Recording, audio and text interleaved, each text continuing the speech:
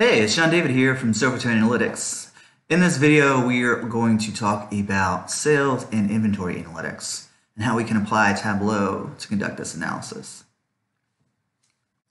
So what are the key challenges as far as sales and inventory analytics goes? Well, we've broken them down into two major challenges. So the first is it's a big challenge to understand how are your buyers behaving.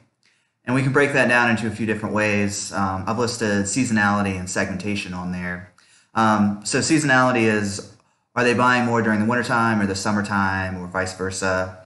And then a segmentation, we're going to break down into some geographical segmentation. So are certain types of finishes selling in different parts of the country? Because then that's going to have implications as far as the second point, which is, does your inventory match your buyer behavior? Because if people are buying a whole lot of a certain finish up in the Northeast, but you're not stocking that, then it's going to lead to a lot of stockouts. So this is a sample sales and inventory dashboard that we put together for this video. I've left a link in the description down below so that you can follow along. And if you want to, you can download it and start to dissect it and start to get a deeper understanding of it. So this first view that we're looking at are the high-level KPIs. So right here we're looking at just a KPI chart, and depending on each client, they may want different KPIs. I kept this one general just so that we can kind of talk through this pretty quickly. So the first KPI that we're going to look at is sales, followed by inventory on hand, and then lastly we're going to look at in-stock percentages.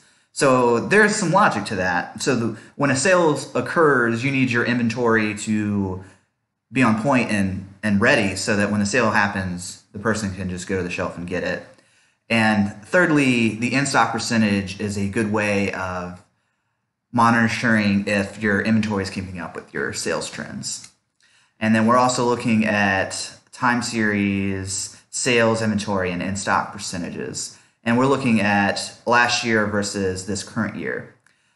One of the key takeaways here is that when you're selling through one of the big box stores, you need your sales to be a little bit above where you were this time last year, or you run the risk of being put on the chopping block. All they care about is sales growth. And if you're not keeping up with where you were last year, there's going to be a line review, and it's going to be really hard to dig yourself out of the hole that you've created. So those are some high-level KPIs and some of the strategic implications of them. Next, the next view we're looking at, so sales by geography. This is sales broken down by state, and then you can filter them by finish and item number. So we're not going to get into detail in this video, but this is a great way of introducing you to segmentation. So it's pretty well understood that people in different geographies have different preferences and tastes. So people up in the Northeast have a much different taste than people over here out in California. And you can start to see that when you start to drill down by finish. And then lastly, where you can look at demand planning. In the first view, we looked at year one versus year two. This is looking at sales and inventory on one line graph. So the key takeaway here is, as your sales start to show some trends, you need your inventory to match that as closely as possible.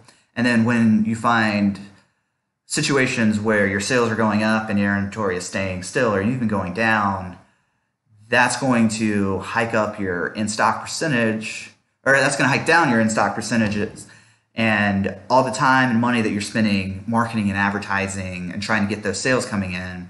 Someone's coming into the store to buy your product and it's just not there. So you're wasting all that time, money, and energy on sales that just are not going to get completed. So let me know if you have any comments or questions on this. Thank you.